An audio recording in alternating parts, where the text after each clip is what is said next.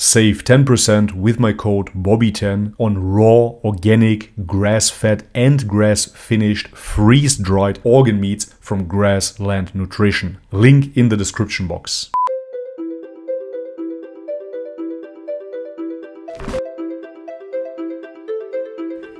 Alright guys, welcome back to the channel. If you're new, my name is Bobby. Guys, today we're going to check out Blogging Theology with the video The Surprising Beliefs of the First Christians. You guys recommended this channel, but guys, let me tell you, I am already familiar with Paul Williams' work over here. Absolutely phenomenal, absolutely entertaining and educational channel. I highly urge you to check it out if you haven't already. This here is an older video, I haven't seen it yet, so with no further ado, let's have a look. One of the surprising things that await any student of the New Testament when they study the text academically, whether at university or at home reading academic texts, is just how unorthodox and heretical the earliest Christian beliefs were compared to the later beliefs of the church. And I just want to share with you what some of these beliefs actually were, because they are... The Orthodox position on this is that yes, in the beginning there were many heresies that popped up everywhere, and this is what the church fathers fought against. So this is why the church fathers had to clear up the field, so to speak, and canonize the Gospels, etc., you name it, until we had the Orthodox standard of Christianity. Quite surprising when I first read about them. And I'm going to use as my guide Jimmy Dunn's book Unity and Diversity in the New Testament, an inquiry into the character of earliest Christianity. And Jimmy Dunn, as I've said before, is a leading New Testament scholar, professor at the University of Durham.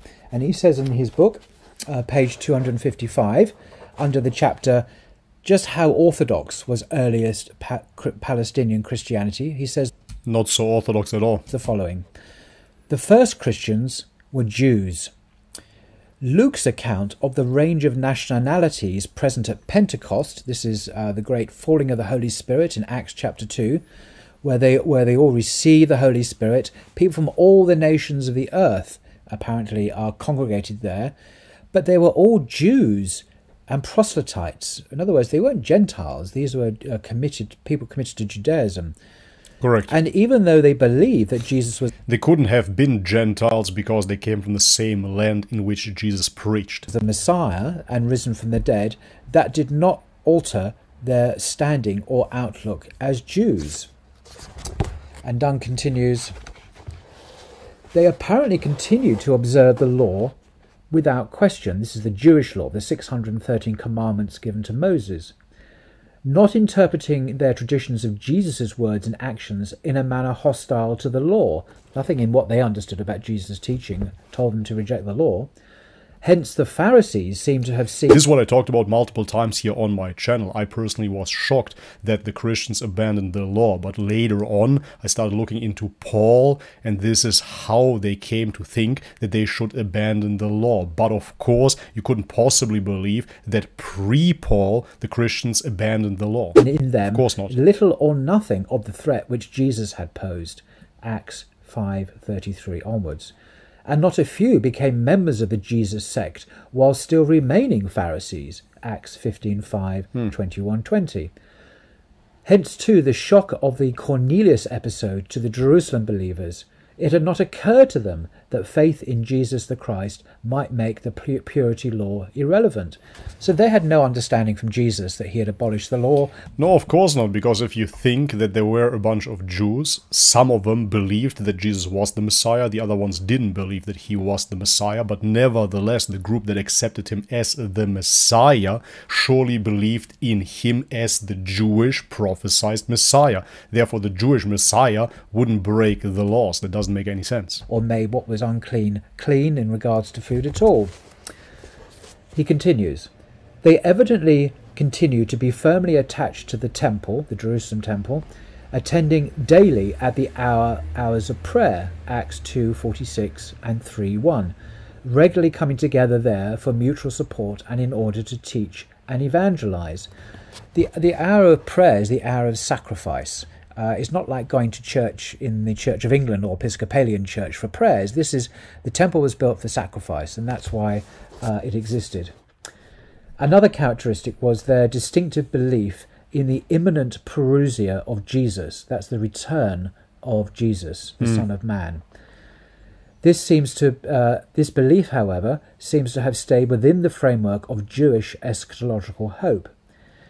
This is probably the chief reason why they remained so firmly rooted in Jerusalem and centered on the temple, for the temple was the obvious focal point of the imminent consummation, as Malachi 3:1 clearly indicated.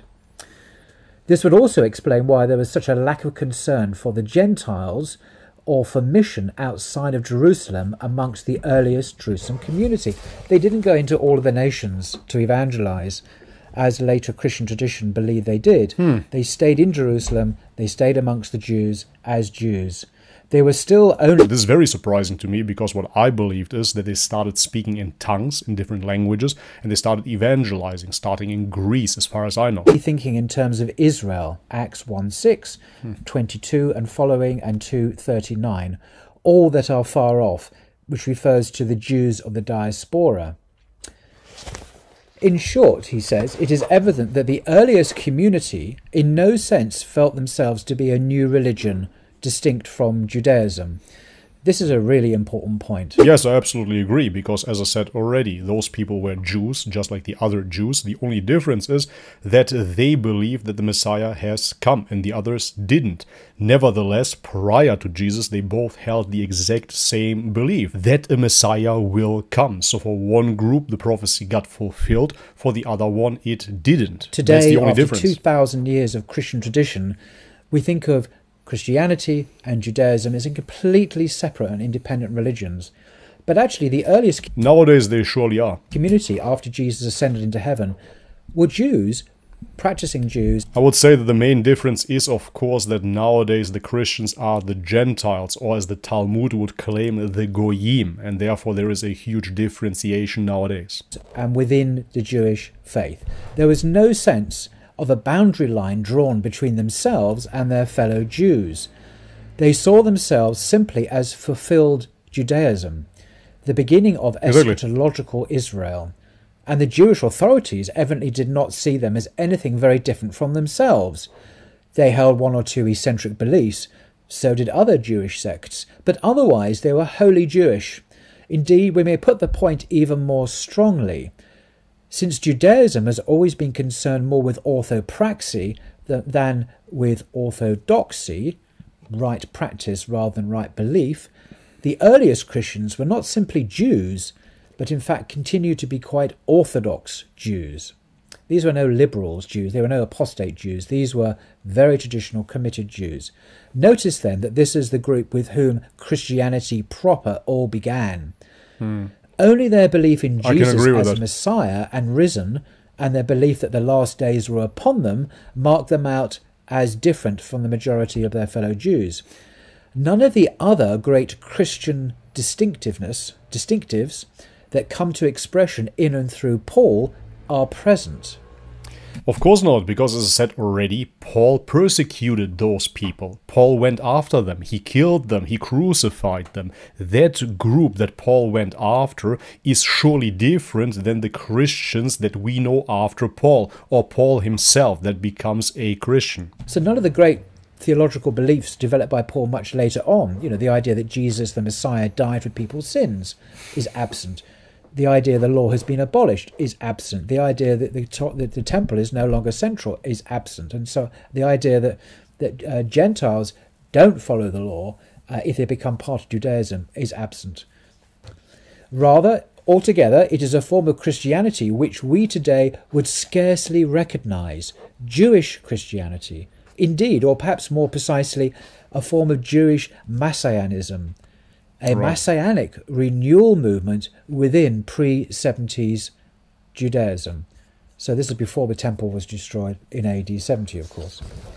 And then Dunn says, if we now shift our glance from the beginning of Christianity forward 150 years or so into the 2nd century and beyond, it at once becomes evident, and this is very interesting, that the situation has significantly altered, to put it mildly.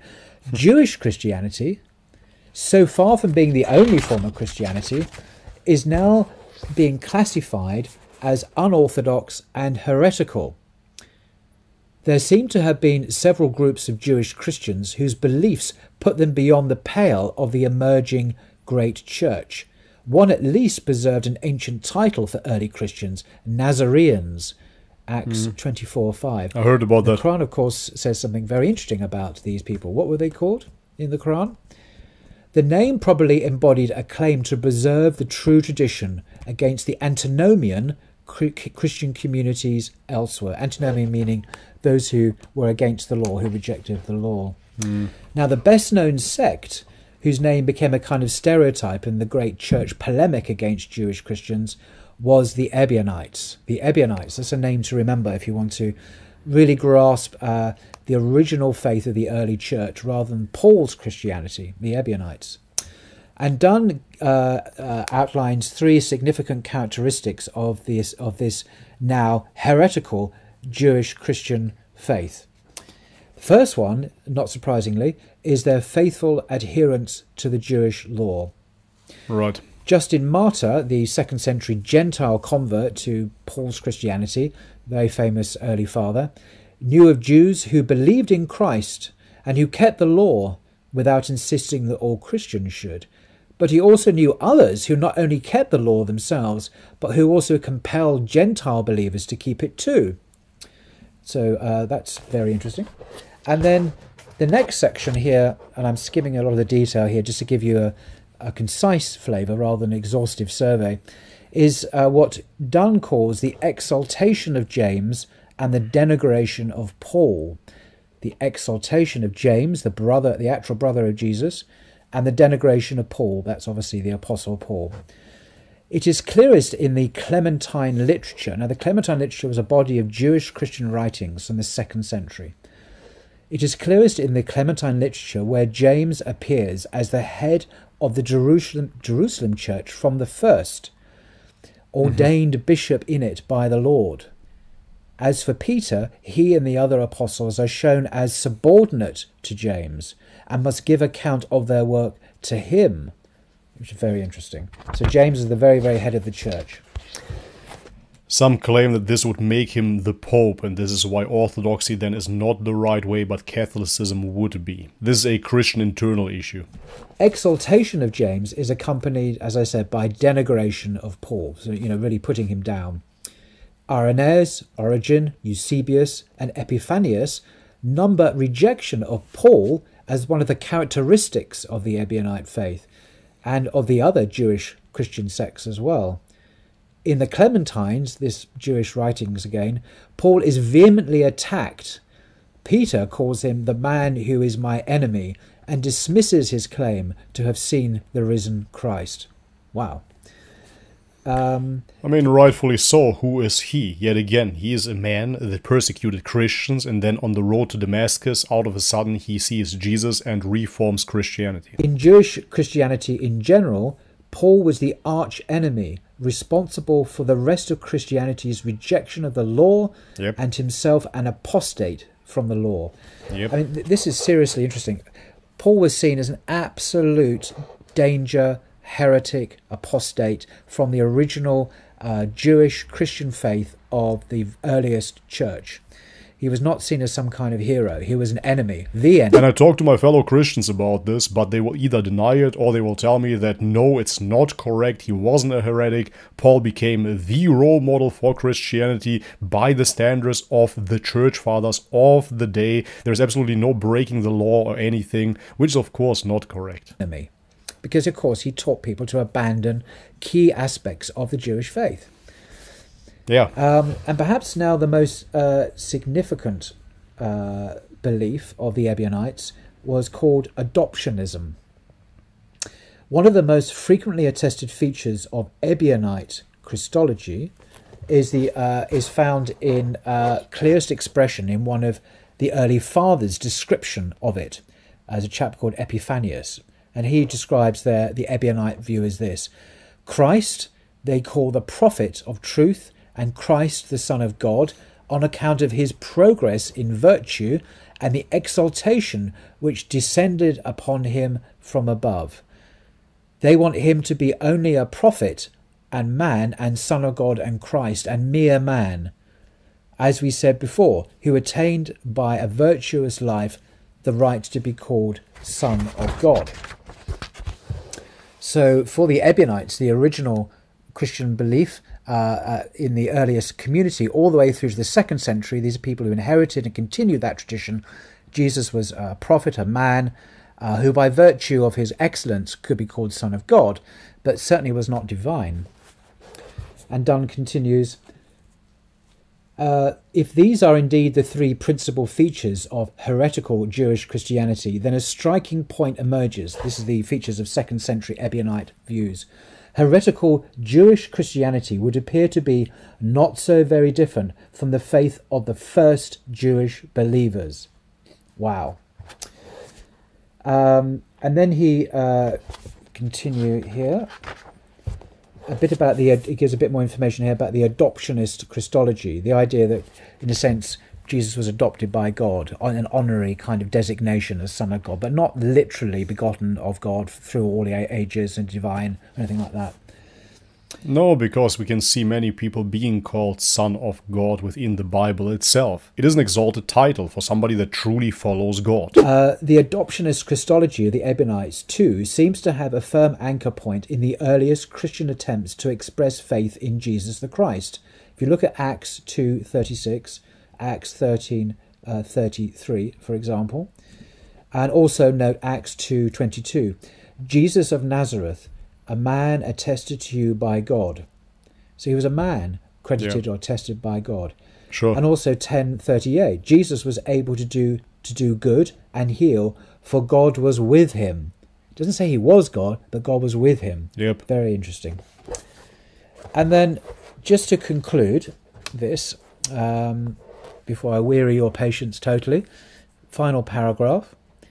And this is Jimmy Dunn's summary of this. And the author, Jimmy Dunn, is a Christian. He believes in the Trinity. He's an ordained minister of the church. But he's an honest historian, which is why he is so really makes me wonder. I don't understand historians how you can believe in the Trinity after hearing all of this. and scholars for his integrity in his research. And he says this: in short, apart from the different attitudes to the temple cult, the measure of agreement between the earliest Jewish believers and the Ebionites is quite striking. The heretical Jewish Christianity of the 2nd and 3rd centuries apparently has no closer parallel than the earliest Christian community in Jerusalem. Indeed, on the basis of this evidence, the heretical Jewish Christianity of the later centuries could quite properly claim to be more truly the heir of earliest Christianity than any other expression of Christianity. Wow. So I'll just read that again. Before you read it again, as I just said, if you read this, and in this case, if you write this, how can you believe in the Trinity? I really don't get it. The Ebionites, the heretical Jewish Christianity of the 2nd and 3rd centuries, has no closer parallel than the earliest Christian community in Jerusalem. Heretical Jewish Christianity of the later centuries could quite properly claim to be more truly the heir of earliest Christianity than any other expression of Christianity, than Paul, than the Catholic Church, than the Gnostics, than whoever, whatever. And what do they believe? Alright, and this is it for today's video. It cuts off here. I wish it would have continued, but this is it. Absolutely beautifully done, very informative. I personally learned a thing or two in this video. As I said throughout the video, I pretty much agree with everything that Paul said here. And as I said in previous videos, when I was in my teenage years, I want to understand my faith better. And this is when I really started looking into the Bible, understanding certain practices, certain laws, certain prohibitions. And this is when I stopped eating pork. As a teenager, I quit pork. Nowadays, I'm a 35-year-old man, haven't touched pork since, because I didn't believe that the Christianity that was presented to me was the right one. My parents weren't overly religious. We celebrated Christmas, Easter, and we visited the church maybe twice. Nevertheless, we were identified, and we still are identified, as Christian Orthodox. But somehow internally, I had this nagging feeling that I couldn't believe anybody, no no matter if it was a priest or a scholar or whatnot, somehow I felt deceived. It's very, very strange now looking back that I already had such thoughts as a teenager, but I surely did. And that's why I did my own research and I looked into Leviticus and I saw that there were certain laws that we simply do not keep at all. And it didn't make sense to me that the New Testament and the Old Testament were so different, or that the New Testament came to abolish the law. Even as a teenager, that didn't make any sense to me whatsoever. And this is why, of course, I will have to agree with this perception of early Christianity. Alright guys, but that's it for today's video. If you liked it, leave it a thumbs up. If you haven't subscribed already, guys, please do so. And if you want to support this channel via Patreon, for example, all the links are in the description box below. Thank you so much for your ongoing support. And as always, may God bless you all. Much love and peace.